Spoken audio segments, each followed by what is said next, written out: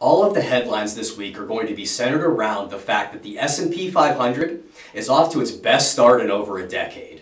But what everybody seems to be forgetting is that we are coming off of the worst fourth quarter since the 1930s. And if you go back just 6 months ago, the S&P 500 is still down over 3%.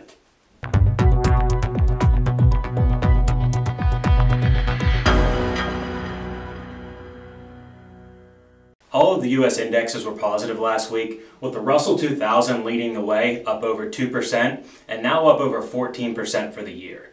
And the S&P 500 was up about 1.2% and is now up 13%. Foreign and emerging market stocks were also positive last week, with foreign market stocks up just under 1%, while emerging markets were up over 1.1%. And now foreign and emerging markets are both up about 10% for the year. Today we're looking at a chart of the U.S. dollar. And this U.S. dollar index tracks the value of the U.S. dollar versus other countries' currencies. So the chart that we're looking at in front of us is an ascending triangle.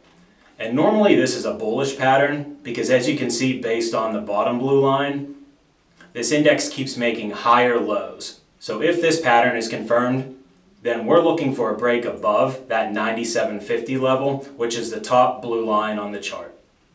And if we see a breakout above this level, that could mean a stronger U.S. dollar. A stronger U.S. dollar makes U.S. goods more expensive, and our imports become cheaper. But this can also hurt multinational companies, and commodities are directly related to the value of the U.S. dollars. So a stronger U.S. dollar tends to mean weaker commodity prices. Now, if we don't see a breakout above that top level, then this index may drop, and that would mean a weaker U.S. dollar. Now, a weaker U.S. dollar means that imports become more expensive and U.S. goods become cheaper to other countries. This is also better for multinational companies, and as I mentioned before, with commodity prices directly correlated to the U.S. dollar, this could mean that commodity prices such as oil, gold, and silver could get stronger.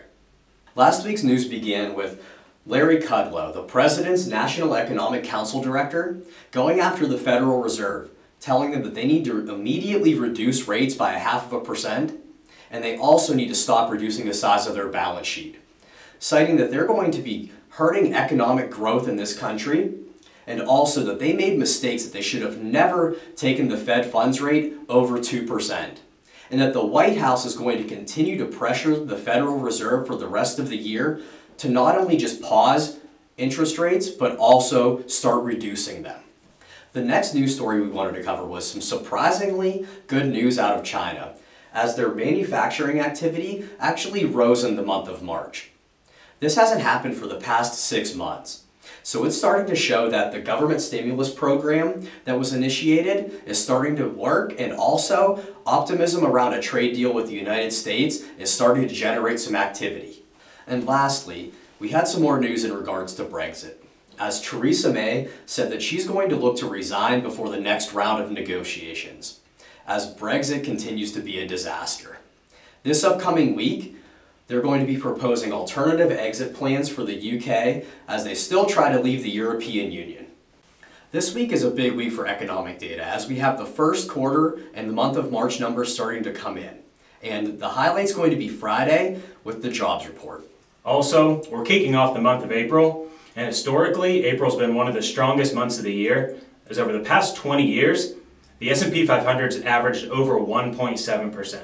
Thanks for watching today as we strive to give you everything you need to know about the markets in 5 minutes or less. If you're watching on Facebook, please like and share our video. And if you're on YouTube, please like and subscribe to our channel.